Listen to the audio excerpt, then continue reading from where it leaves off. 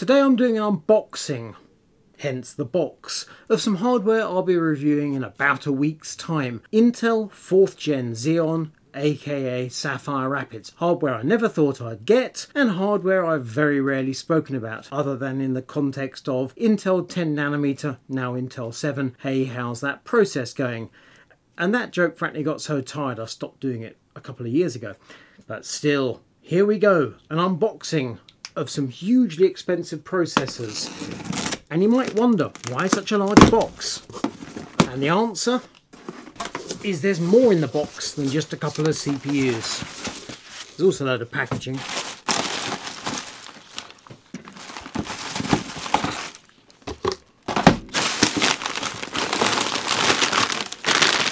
An ASRock motherboard, for example.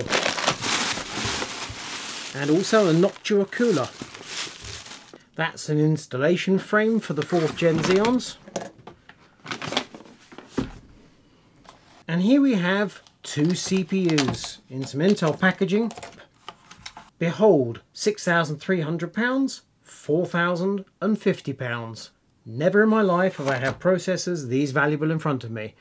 And to go with those processors, we have some Kingston memory, its Fury Pro, an EK Pro water block, and as I mentioned, a Noctua cooler just to get us up and running. And here we have a hugely expensive ASRock motherboard. To summarise, we have this ASRock W790WS motherboard, which is £899 here in the UK. 64 gigabytes of Kingston Fury Renegade Pro memory, which sells for £502. Two processors that will set you back a mere £10,500. An EK Pro block for socket 4677 that'll sell for about £140. And a Noctua cooler so we can get everything running on a flat test bench for about £125. Plus this mysterious installation frame that you use to correctly install a CPU on a cooler before you put it in the motherboard. How odd does that sound?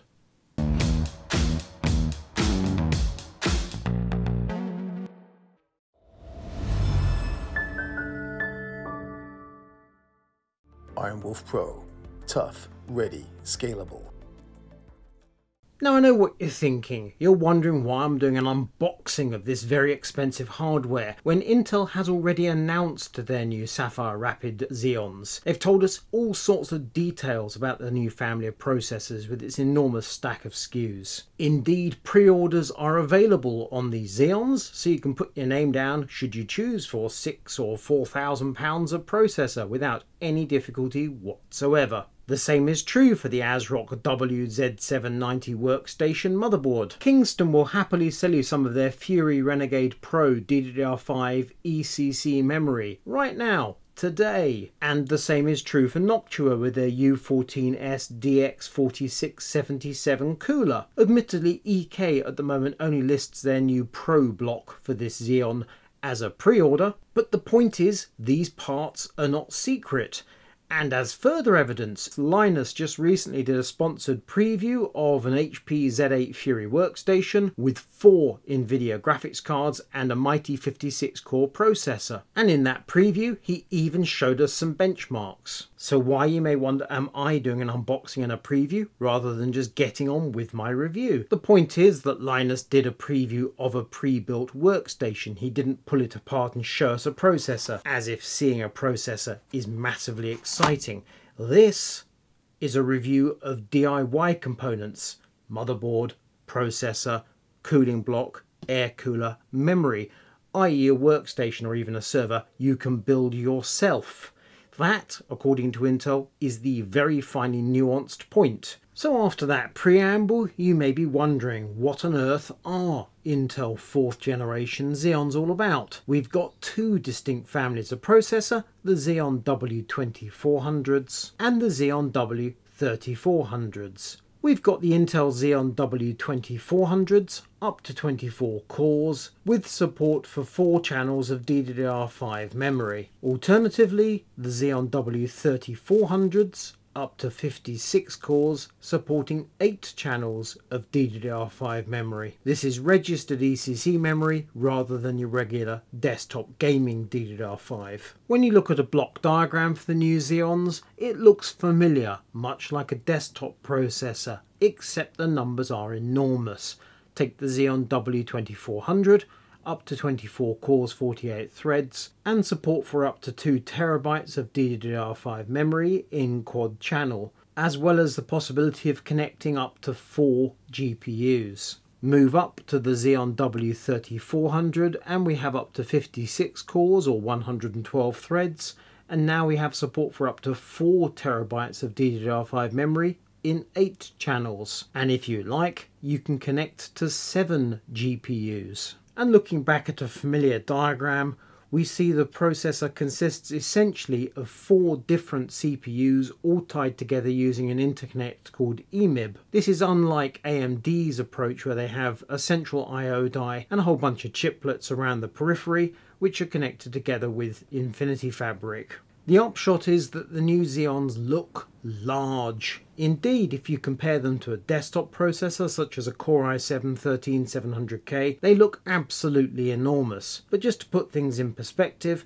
here's a Xeon sat alongside a current AMD Threadripper, and they are essentially identical in size. Referring back to the Intel Accelerated event in July 2021, we see that Sapphire Rapids, or as it's now known, 4th Gen Xeon, was due out at the same time as Alder Lake, which is 12th gen on the desktop, and as a result it uses the same architecture for the cores as Alder Lake, which is Golden Cove. On the desktop at the moment we're on Raptor Lake, which uses Raptor Cove cores. So we can see that Sapphire Rapids is using the Intel 7 process, and we can see the next Xeon, Granite Rapids, is due to use Intel 4, the same as Meteor Lake, which we're expecting at the very end of 2023. When we look at the latest information from Intel, we see that 5th Gen Xeon, or Emerald Rapids, is an update to the current 4th Gen, is due to be delivered at the end of 2023 on the same platform as 4th Gen Sapphire Rapids. Significant point with 5th Gen Xeon is going to be increased gen-on-gen core density, which sounds very similar to what we saw with 13th Gen on the desktop. It's the same package as 12th Gen, but we got far more performance from very similar cores. Following on from 5th Gen Intel Xeon, so presumably 6th Gen Intel Xeon, will have Granite Rapids, scheduled in 2024, and these will have P cores or performance cores fabricated on the Intel 3 process. But before we get there, we'll have Sierra Forest, a type of Xeon with E cores, up to 144 cores fabricated on the Intel 3 process, and as Intel says, due to ship in the first half of 2024. And looking at the Xeon roadmap, you can see we have 2 types of Xeon. We have Xeons with P cores, i.e. big grunty cores, and we have Xeons using E cores, i.e. lots of very small cores. Let's not forget, E cores are based on what used to be called Atom, and the roadmap stretches out to 2025. Alongside processors using both P cores and E cores, Intel also has GPUs, dedicated AI chips, and FPGAs or field programmable gate arrays. In other words, they have a full stack of products and they can take the fight to that pesky AMD. And to show how customers might go about choosing a suitable processor, they give us a chart titled Data Center Infrastructure Requirements Evolving. And when you look at the lines on the chart, it is honestly difficult to fathom what the heck they're talking about. My only interpretation of this chart is that Intel is claiming they've got something for everybody, no matter what their requirements might be. The CPUs optimized for mainstream compute chart is somewhat more sensible.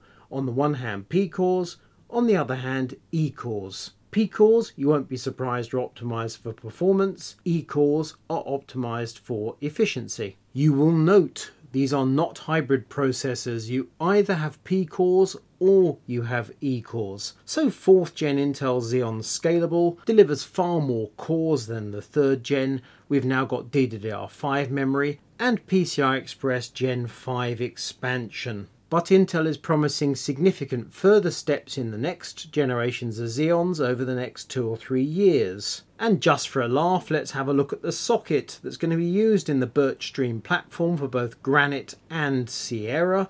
This is LGA 7529, and here we have a photo doing the rounds online of a 4th gen Sapphire Rapids in a Birchstream socket, absolutely dwarfed by the next gen hardware. And here we have a quick breakdown of how Intel sees their workstation platforms. Mobile and entry level are low power, and Core i5, Core i7, Core i9 processors, with which we are familiar. Then we have the Xeon W2400s. These are mainstream processors, 225 watt TDP, and the Xeon W3400s, such as the 2 processors we have here, and these have a max TDP of 350 watts. And here's a listing of the stack of processors in those 2 families, W3400 and W2400.